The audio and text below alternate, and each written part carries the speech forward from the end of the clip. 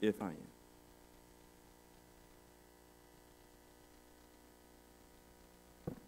Yeah, there was a whole lot of waterworks back then. Praise the Lord. Still cry now. I tell people now, I normally don't cry unless I'm in church. That's just the way it is. Amen. That's a good thing. Amen. Good thing. Good thing. All right. Let's go ahead and pray in, everybody. Once we're settled, we'll get into the Word. Let's pray. Father, we thank you now for your Word. Speak to us, Lord. Make it clear, make it plain.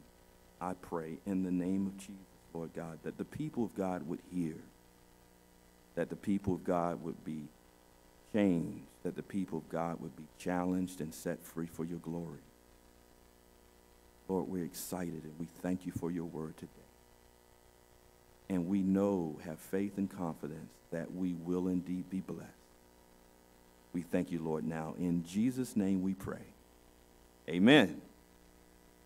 Amen. All right. I actually pushed my laptop to the side unless I need it, and we're going to work from the tablet for now at least. Y'all, sometimes, and I know this happens, especially to, the preachers, ministers, and that kind of thing. You get this concept in your mind, in your heart, and it gets in there and it just starts to stir and to work you. And I've had this concept for the last several weeks now. And the concept is this: how many people want to be better? How many people? How many people want? I can remember saying in my mid-30s probably, I've been working for a while, and in my job for probably about 10 years or so. And I still felt like I was struggling, How many people know it takes a while of work to get on top? That adulting thing is for real. It takes a while. And so I had been working and working and working, and I can remember just saying to the Lord, I don't know about you, but this is what I said to the Lord. Lord, I just look forward to the day and the time when I'm normal.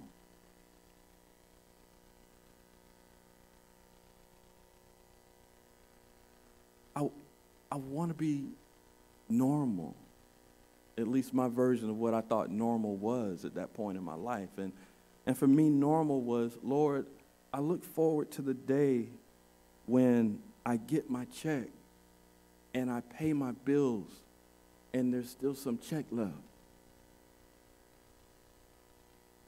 I look forward to a time where out of what's left out of that check, I might be able to save a little bit here and there and be able to take my family on a vacation.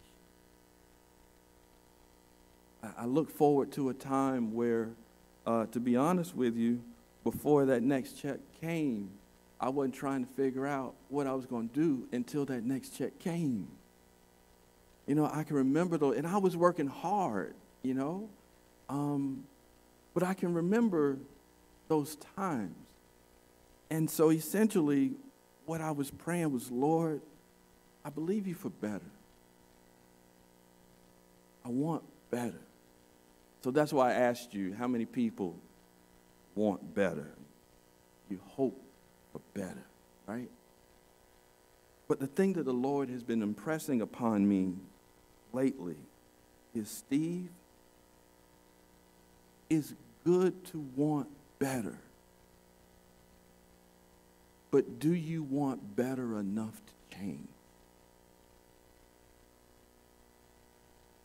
It's good to want to be better. But do you want to invest what it takes to get to better? I submit to you that it is possible to desire greatly the godly version of better without committing to the godly process of change. And y'all know what we do when we want better? We can sit back and say, well, I want better. That makes me a good person. I want godly stuff. That makes me a good person. And if we're not careful, brothers and sisters, we can get to a point where essentially we're waiting for our Holy Ghost lottery ticket to be punched. And that is, we're thinking about something fondly, excitedly, while in actuality doing very little to make it come to pass. We're basically waiting on God, right? But how many times is God waiting on us? Right? I heard something recently that changed my life. You know, I'm listening to some preachers I love to listen to, and one of them said, he was talking about delayed gratification. And he said, it is possible to be patient, yet miss delayed gratification, because patience by itself isn't enough. If we're patiently waiting on delayed gratification, we could just be sitting down with our legs crossed, waiting for God to move, while God is waiting on us to move. And so what's missing out of that equation is what we might want to call mission or purpose. So that while I am patiently waiting, I'm also submitted to the purpose for which or of which God has for me, so that even while I'm waiting, I'm still getting good God stuff done. Does that make sense? The title of our message today is Spiraling Up, capital U, capital P, to God. Spiraling up to God. And the subtitle of it, and some of the folks that know me and maybe we've talked from time to time, you may have heard me say this. The subtitle to this is Better and Better and Better. Is there anybody that needs better and better and better in your life? One better won't do. The gist of this is that when better gets moving, better don't stop. Right? Isn't that good? That when you get to a point where better is self-perpetuating, right? Isn't that good? It's possible. But how does it happen? And maybe when does it happen? It happens when we begin our spiral up to God. Our focus scriptures for the day, and there's actually two of them. The first one is from the book of Proverbs, and it's Proverbs 15, verse 24. And I'm very excited, y'all, about this scripture because it is one of the scriptures that early on in my walk with the Lord, he stopped me during Bible reading time and said, let me teach you something. And he actually taught me about this one scripture. Sometimes in the Bible, God says a lot by way of a little. And this is one of those times. So let's read it. It says, the way of life is above. In my version, it says, the way of life winds upward. And by winds, think winds or spirals upward for the wise, that he may depart from hell beneath. And basically, my version, the New King James, says, that he may turn away from hell below. The way of the wise spirals upward, that he may turn away from hell below. The second scripture is from Colossians 1, verse 9 through 12. And let's read that. This is Paul speaking, and he says, "For this cause we also, since the day we heard it, do not cease to pray for you, and to desire that ye might be filled with the knowledge of his will in all wisdom and spiritual understanding, that ye might walk worthy of the Lord unto all pleasing, being fruitful in every good work, and increasing in the knowledge of God, strengthened with all might, according to his glorious power, unto all patience and long-suffering with joyfulness, giving thanks unto the Father, which hath made us meet to be partakers of the inheritance of the saints in light." This first sermon that I want to deliver today is on the first portion. We're going to focus basically on that, mostly on that scripture in Proverbs today, but there's a part 2 that's coming later. We talked about this a little earlier, and we'll get to that one maybe in a few weeks or so, and that's where we'll deal with the verse in the scripture in Colossians. So let's just, by way of introduction here, let's go to the book of Mark, chapter 10, and we're going to start in verse 17, because I want to kind of back our way, so to speak, take our time working to our focus scripture, because there's some lessons to learn in this passage of scripture.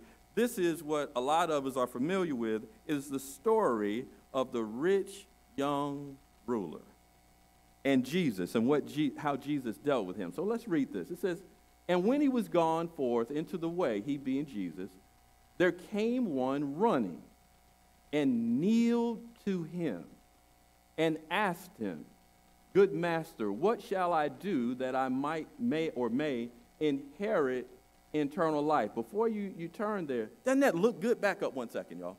Doesn't that look good? Right? He came running to Jesus. He knelt down before him to ask him a clarifying question. Doesn't that sound good? Right? It sounds real good. Okay, let's keep going. Verse 18. "And Jesus said unto him, Why callest thou me good? There is none good but one, that is God. Thou knowest the commandments: do not commit adultery, do not kill, do not..." Go. That was a trick. Was that really it, y'all? Oh, it does that thing back there. But you get the sense of what Jesus is saying. He just repeated the scripture. He repeated various laws and rules that were in the Old Testament, right? Okay, it's there. "Not steal." Oh, there it is. "Do not steal. Do not bear false witness. Defraud not. Honor thy father and mother." And he answered and said unto him, "Master, all these have I observed from my youth." Right? Very good. Sounds good, right? "And he answered and said unto him, Master, all these I have observed from my youth. Then Jesus, beholding him, loved him." He loved him. Have y'all ever had the Lord love you with some loving feedback? I was on my way up to the mountains one time, and I think I was listening to some Fred Hammond. I was just pressing over the initial hills to get into the mountains up there near Boone. And out of nowhere, the Lord said to me, Steve, you're a good father, aren't you? You do all sorts of things for your family and your kids, and you sacrifice your time and your money and all of those things. You just do you do a lot of good things for them, don't you? And I'm kind of like smiling on the inside to myself, well, yeah, I do. And then he said, unless the Tar Heels are on TV.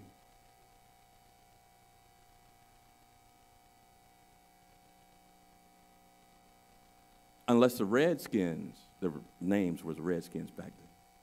Unless the Redskins are playing.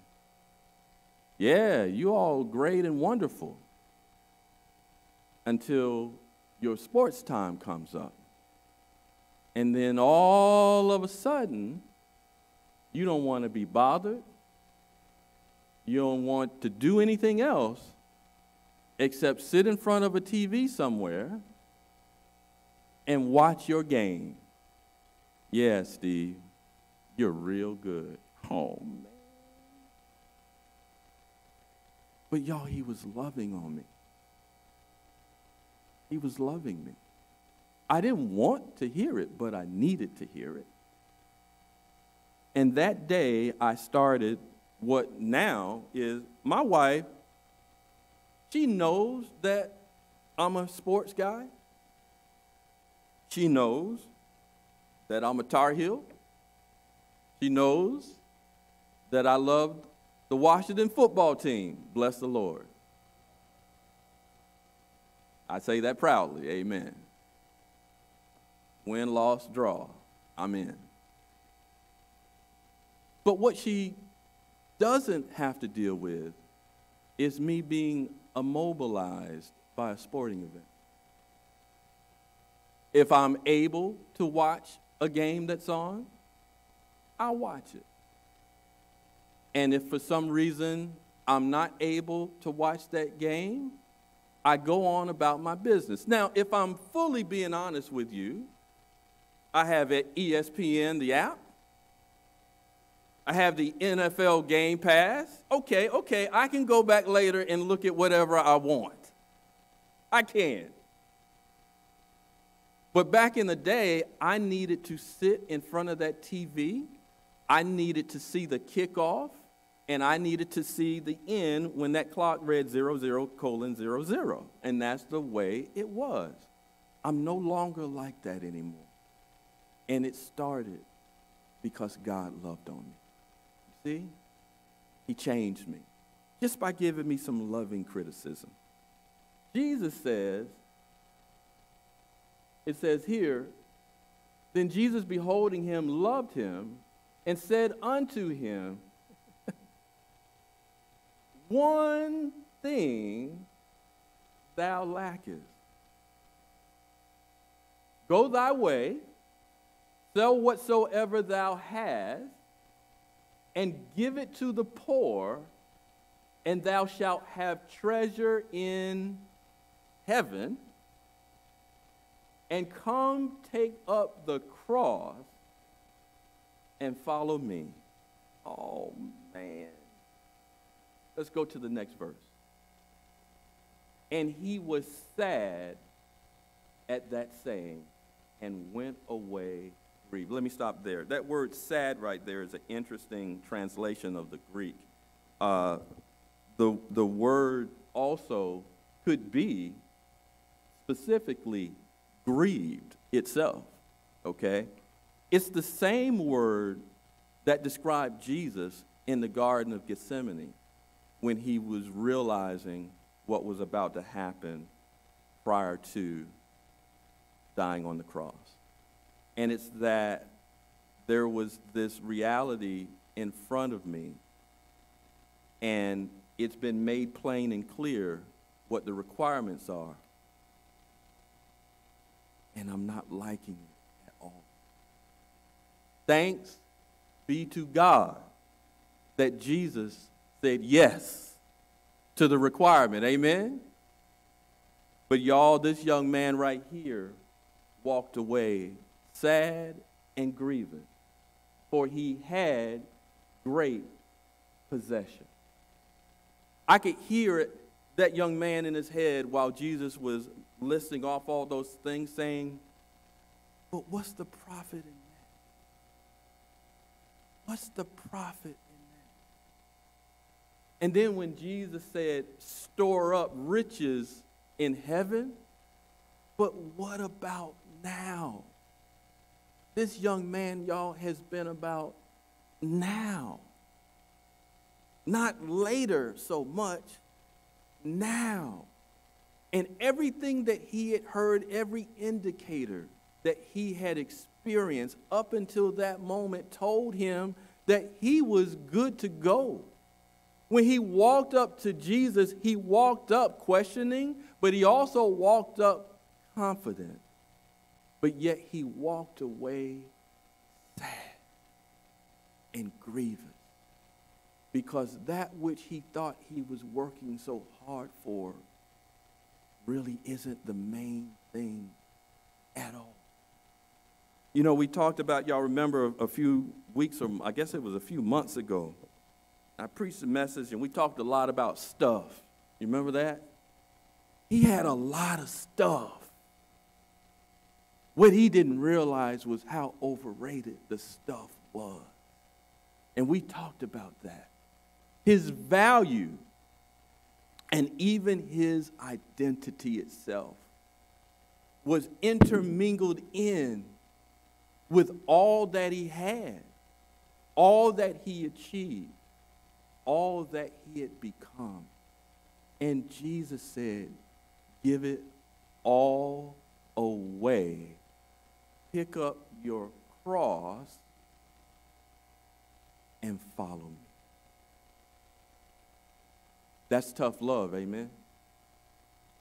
I had a couple of young ladies. I was visiting one.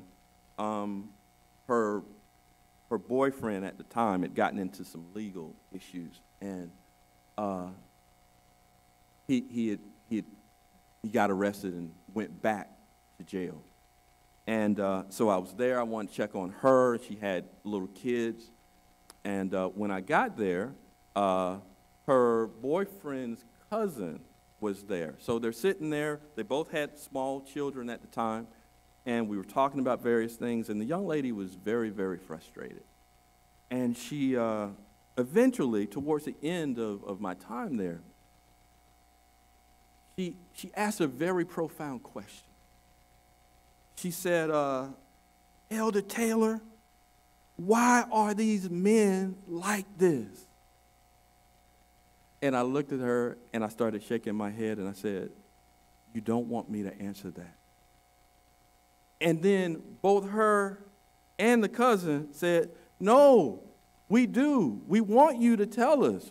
Why are they like this? I said, you don't want me to tell you that. And they said, no, we do want you to tell us what it is. And I said, you want me to tell you why these guys act the way they act and you deal with all the stuff that you deal with? And they said, yes. And I said, it's because of you. And they both together in unison sat up and said, what do you mean? And I said, well, being a guy and understanding some things about guys, and we're not all the same, okay? But let me break it down for you in its simplest form, the way some guys are. I said, some guys are going to do the minimum amount required to get you.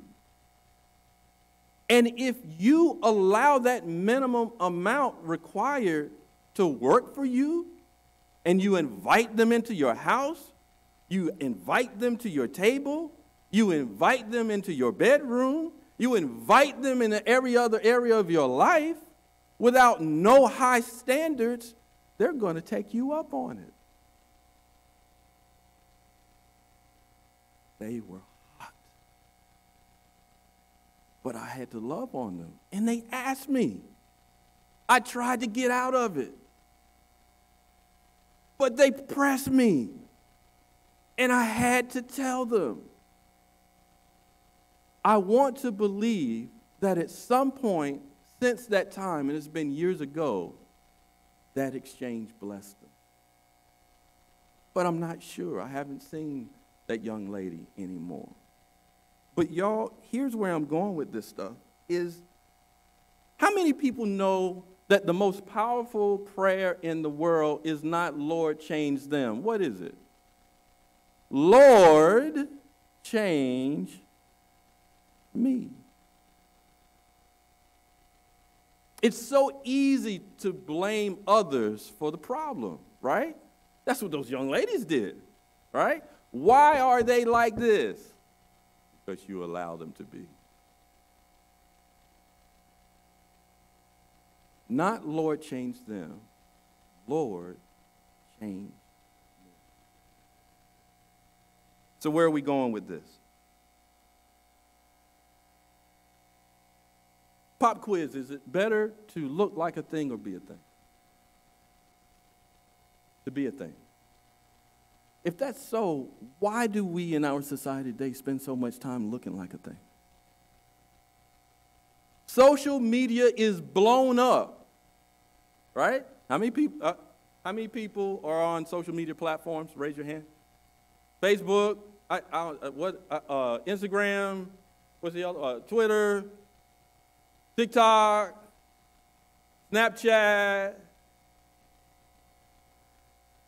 And I'm not up on everything, but what's up with the flexing? What's the flexing? The flexing. Showing off. When I flex, am I a thing or am I looking like a thing? Looking like a thing. Am I anywhere close to a thing? And so that's what people do, right? It seems cool, right? How many people know it's expensive? It costs a lot to look like what I'm not. What about when I'm almost broke, but I have enough to buy the BMW?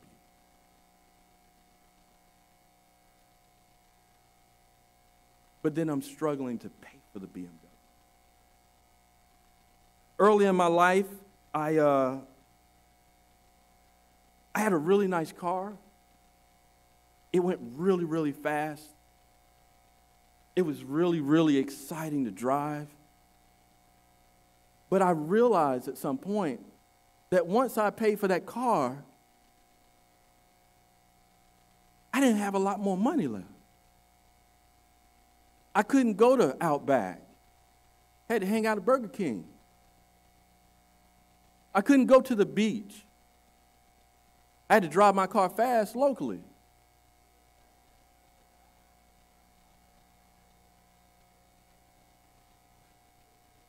Brother McKinley, that's all I could do. I couldn't afford to go have fun. I had to have fun in my car. So I would get in the car and hit it, and the turbo would come on. And we'd just be doing this the whole time. And I'd waste gas and come back home. That was it. No beach. But I did 0 to 60 in a fairly impressive amount of time. Somebody say change to get better. Change to get better. Change to get better. Change to get better. So let's get to our topic here in Scripture. What is it about, we're talking here about upward spirals, spiraling up, right? Spiraling up. Why does that work? What's the if you look on, and do this when you get home, okay? Get on Google and just put in the phrase, spiraling upward to God. There's this much stuff out there. I never knew it. I've been dealing with this scripture for decades, and I never researched this until recently. I was very happy to find it, everybody. Very happy.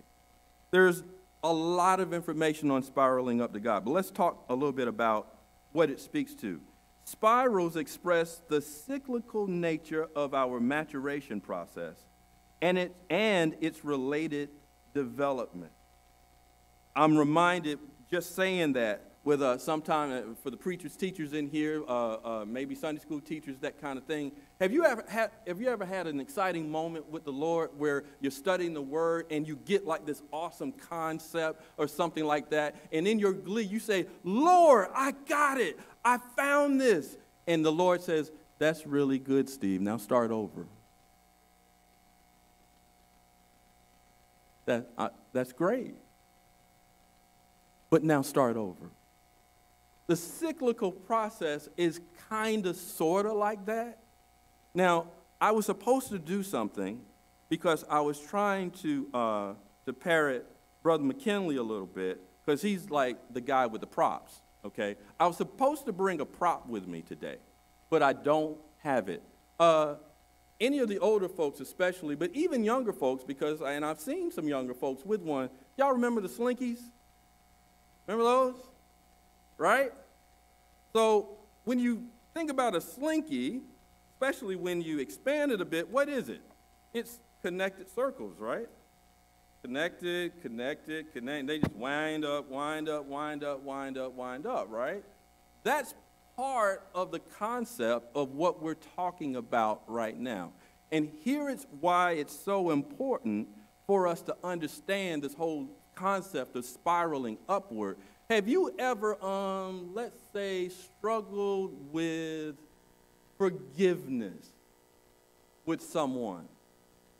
And at first, the unforgiveness was really, really, really bad.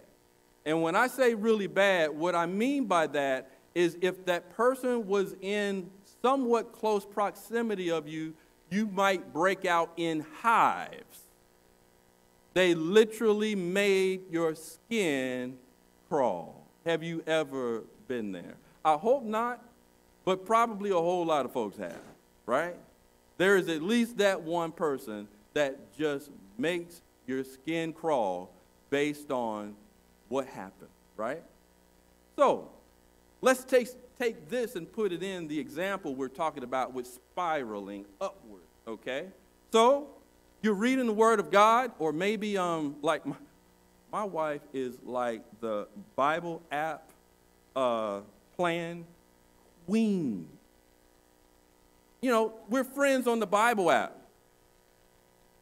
You know, in the morning I get ding, and I look. Brandy has completed day 4 of the so-and-so plan, right? And then bing, Brandy has completed day 6 of the so-and-so. This could be in the same day. Bing, Brandy has highlighted scripture so-and-so and so-and-so. I'm like, oh my goodness, this is really cool, right? So let's just say that during your scripture time, your study time, maybe you're doing a plan on forgiveness, and you just really get convicted about forgiveness, right? And you say, you know what, Lord, I need to start working on, or maybe you've just heard too many let it go sermons, amen? Too many let it go sermons. You just heard the last one. But somehow or another, you get to a point where you say, I need to change. I need to do better in this area of my life, right? And so you begin to work on it, okay? And so maybe after a little bit of time of dealing with it, praying about it, studying, meditating on it, you actually get within close proximity of that person again. Except this time you don't break out in hives. Your heart rate still gets up, though. Sin didn't do anything for you. But you can still kind of feel it in here a little bit. Is that failure? No. That's progress. And so when we begin to look at improvement, development, and change from a cyclical standpoint, right? Every now and then what you notice is that you come back around to an issue that you've dealt with before. You may not 100% be there yet, but you're not as bad as you used to be. Can I be honest with y'all? sometimes, and this used to really be the case years ago. You ever compare, for me, like my today Steve versus my old Steve, right? You ever do that with yourself in situations? And y'all do this for me. Put your hand like out here. Don't smack yourself, but kind of out away from yourself. But I want you to pass by your face real fast, like that. You feel the wind? Okay, you feel that? There have been some times where I've been in a situation where something has come at me, and the wind of the old Steve, and the way the old Steve used to respond to something, I literally can feel the wind on my face. I can feel the wind of opportunity saying to me, Steve, man, now you know how you would normally handle that, right? Right? And y'all, you know how we normally deal with this right here. You know. And I'm going, yes, but I'm not that person. I'm growing. I'm maturing. I'm believing God for better and better and better. You with me? But you can still feel it. See that? So it's better, but you know that you're still going, right? You know that you're still going. Last thing I'll say about the upward spiral here is spirals emphasize the priority of quality of process over quantity of achievement.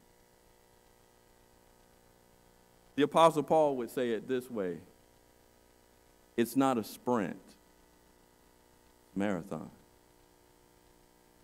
The race isn't given to the swift, but to him that endures until the end. Isn't that the word of God? Y'all, we can't just express ourselves from the bottom to the top. It takes time. It takes process. It's a quality thing, not a quantity thing. See that? Let's keep going. Now, can we bring back up that Proverbs 15:24 again? Because there's something that's not visually in the scripture, but it's implied. The way of life is above to the wise. What's above? Or let me ask you this way: who's above? Who or what am I spiraling up to? God. God is up there. It's God that I'm working my way to on this journey, okay? God is up there. And so I want to just say a few things about the importance of focus, because as we're spiraling up with focus, and that focus is on God and the things of God, okay? Spirals emphasize the priority, and I already said that, of process over quantity, achievement. A straight line isn't always the shortest distance between 2 points. It's also not always the best path between 2 points. So again, that's why the spiral is good. The inward progression, and by inward progression, as we spiral up and we're focusing on God, we're not just spiraling up, we're spiraling in. So y'all help. I don't have my props. Forgive me, okay? But I want you to think about this. Think about that slinky, right? We started at the bottom of the base, right? We're not just spiraling up, we're spiraling in.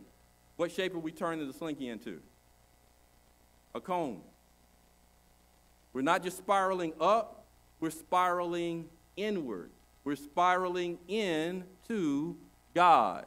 Guess what happens as we keep going up in that progression, right? And we're spiraling upward versus inward. Stuff is dropping off of you. Not only are you maturing, you're getting lighter. all of a sudden depression is gone. All of a sudden frustration is gone. All of a sudden impatience is gone. All of a sudden selfishness is gone. All of a sudden issue after issue after issue after issue starts to fade away. Why? Because I'm getting closer to God, that he's my focus, right?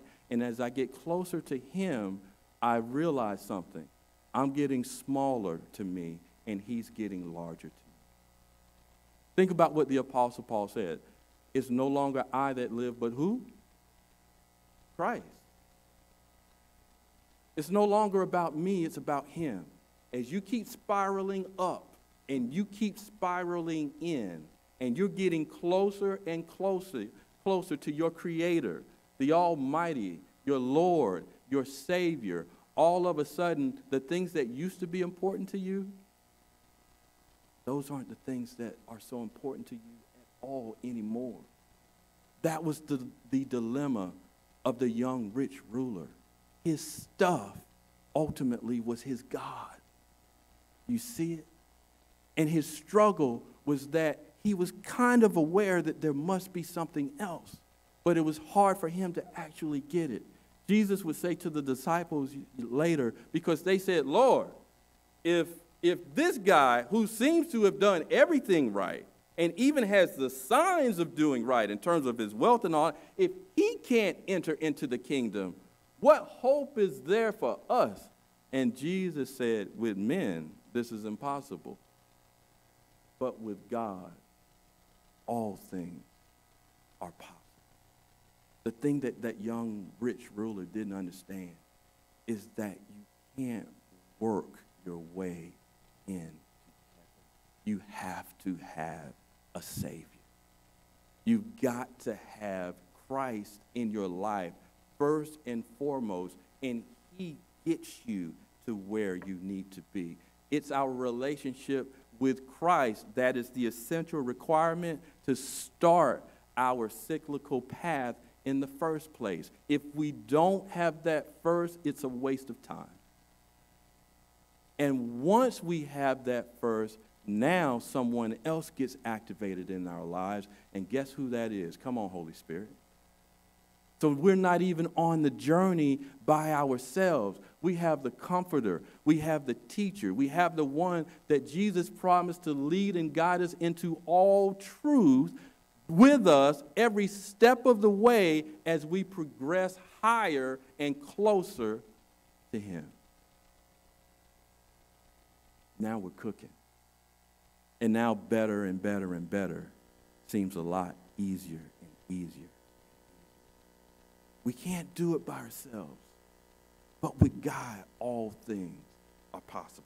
You hear that? Before I finish, can we go back to Proverbs 15:24? We need to do something. I would be remiss if I didn't do this. Y'all, we need to talk about the other direction real fast.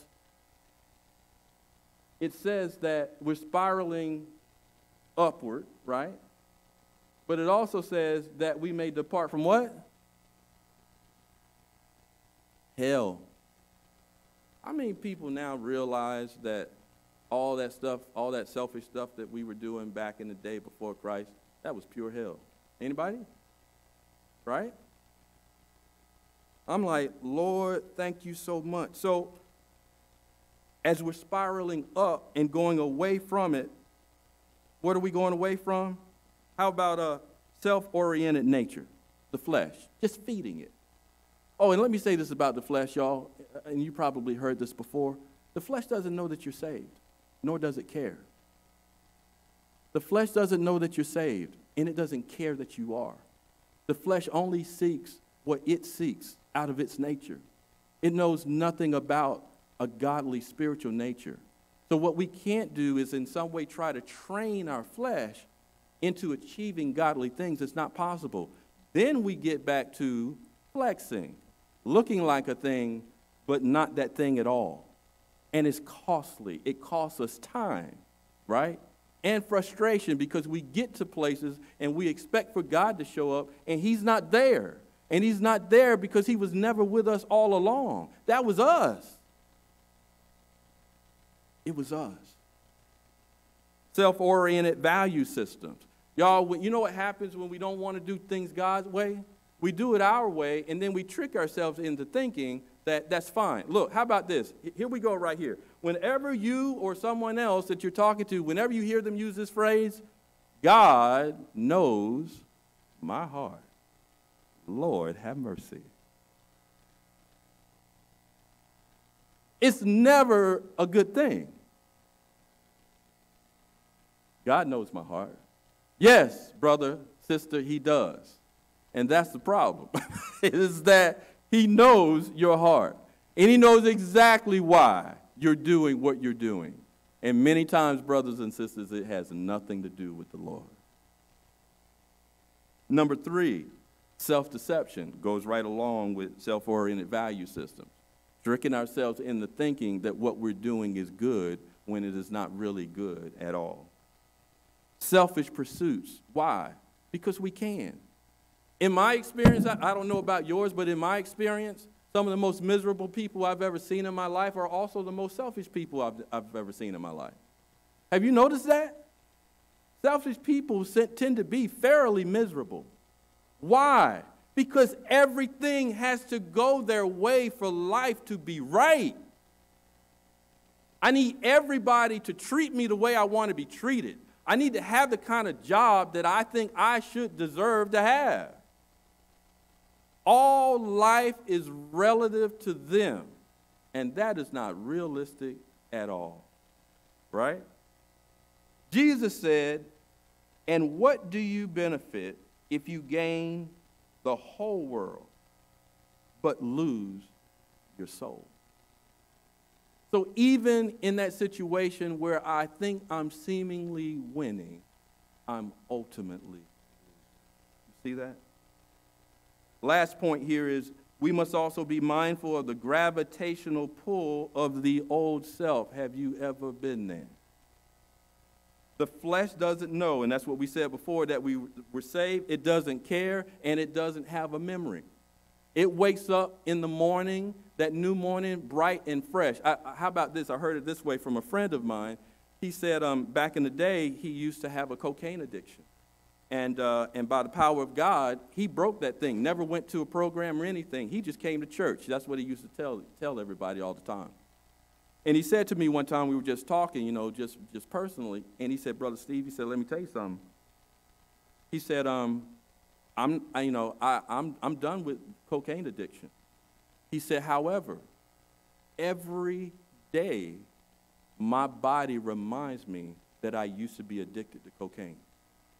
And every day I have to tell it no. Every day." Get that? We can't feed that old thing, but that old thing is still there. And so we need to be aware of that, right? Praise the Lord. So in conclusion, honestly, I understand the dilemma of the rich young ruler. I also started out as a young man wanting to pursue riches, accolades, and fame. I told you all about how I used to be even when I first got in church. And people would say, at this moment, I just really want to thank, and in my mind, I would go, "Steve,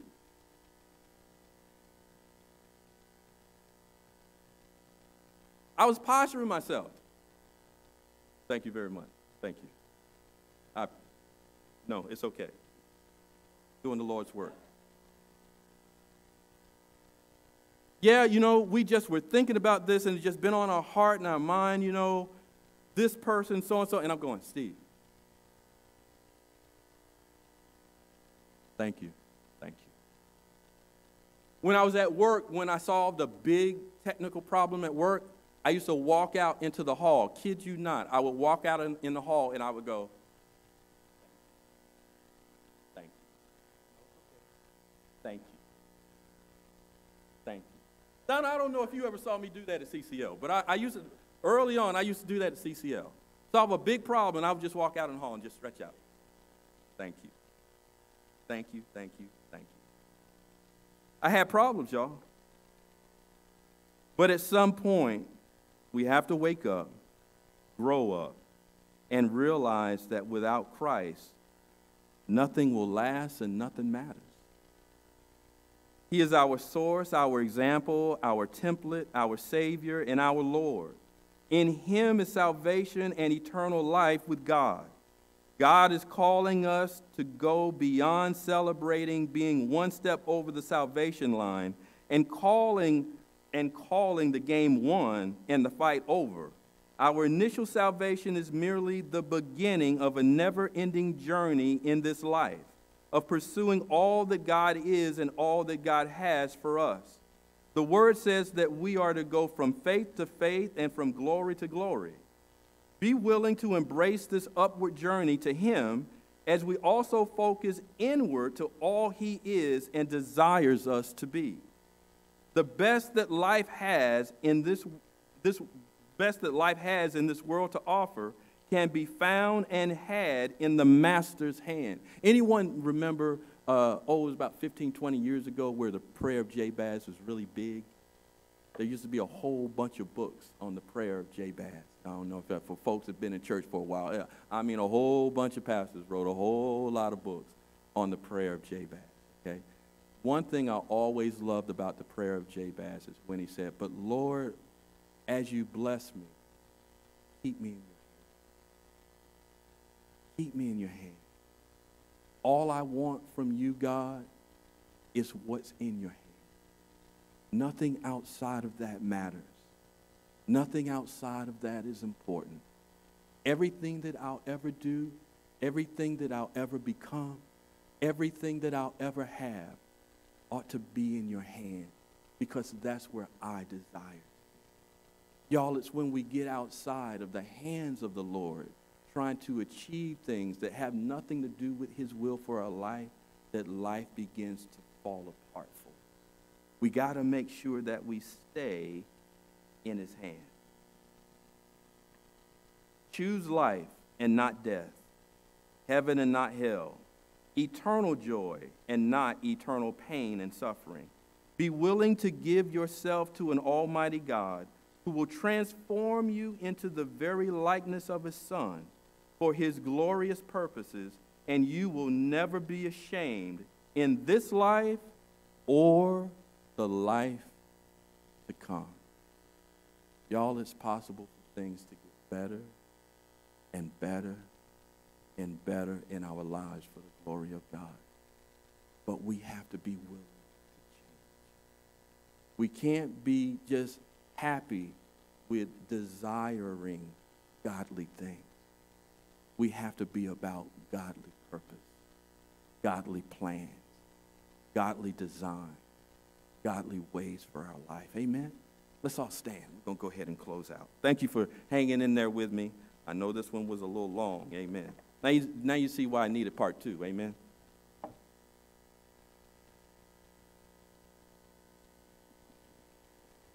I can hear the person on the organ just playing softly. I don't know about y'all, but I can actually hear it. I can hear it. It must be coming. I can hear it. I don't know about where you are in your life.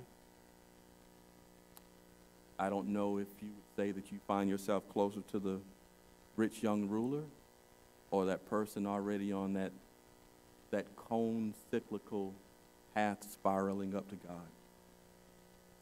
And it's okay.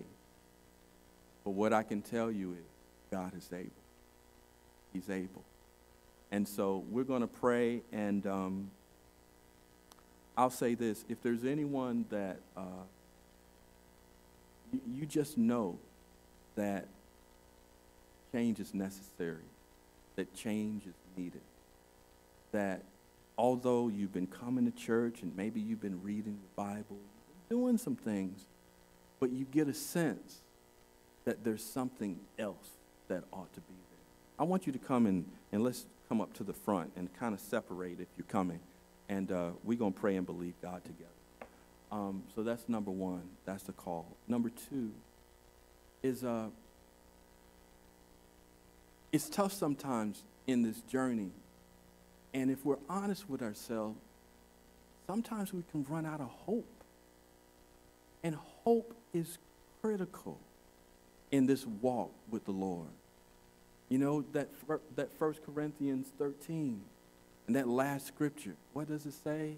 In the end, there is faith, hope, and love. The greatest of them is love.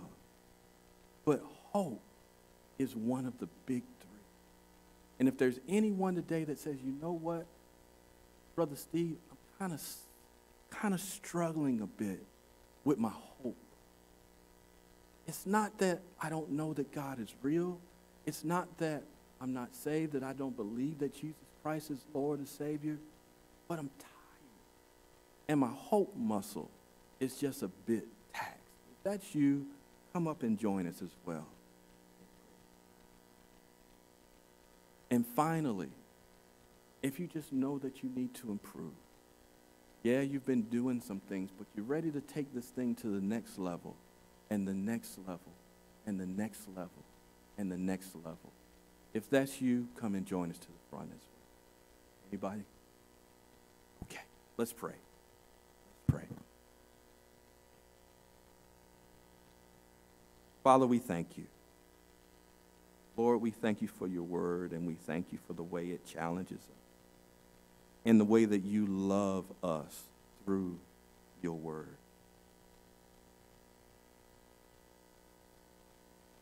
Lord, the reality is that we need you.